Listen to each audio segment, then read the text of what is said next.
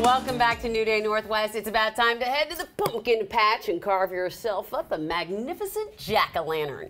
But how do you keep your pumpkins from getting mushy, especially in these warmer than usual temperatures? Producer Rebecca's here to walk us through some cool tips that you found. Yeah. Now, I think it's important to point out that you and I both absolutely hate It's the worst. carving pumpkins. Yeah. I hate it. Yeah, it's the worst. And you made a really good point. You don't realize how much you hate it until you start carving it and scooping out the guts, and you're like, why do I do this again? And then your kids are just staring at you like, are you done yet? Yeah. Are you done yet? Oh yeah, no, they'll start, but then after like 2 or 3 scoops, they're like, oh, Mom, can you get all this? can you finish the rest of it? The worst part too is knowing that you have to save the seeds because it's like you're frowned upon in the world if you don't. And I do love the seeds. They are but good. that is painstaking. Yeah, you gotta separate them from the guts and everything. Labor of love. All right, I'm sorry. That's cool. Okay, so if you hate it, you really want your art to last, right? Exactly, and so it comes down to timing. Okay, So timing. really, you want to not get your pumpkin more than 2 weeks before Halloween. So we're in that window now. All right, Which okay, is great. okay. And then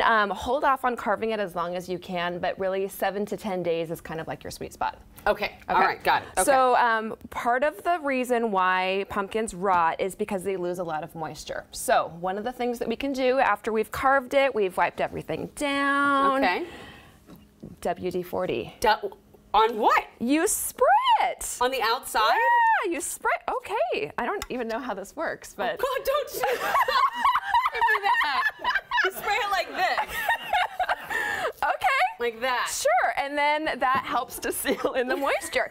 Now, one thing to keep in mind about that is that flammable. I was going to ask, so don't use a candle. Don't use a real candle, use a battery operated one. Okay. Let me say that again. If you WD-40 your pumpkin, do not use a real candle. And maybe use a battery operated candle. And maybe know what you're doing before you start spraying the WD-40. So don't point it towards someone's eye. Not my thing. Okay, right. So the next thing is bleach. Bleach my pumpkin. Can actually work. So you get a gallon of water in a big bucket like this. Okay. Do like 2 to 3 teaspoons of bleach. Okay. And then you put your pumpkin in the bucket for like 2 to 3 minutes. Before or after I have carved it? Either. Either. Because sometimes people don't carve their pumpkins; they just want them to. I do. I do want my pumpkin, my Cinderella pumpkin. So stick it in there. Wait for 2 to 3 minutes. Bring it out. Now, if you don't want to use bleach, because obviously, like if you've got deer or other sort of critters.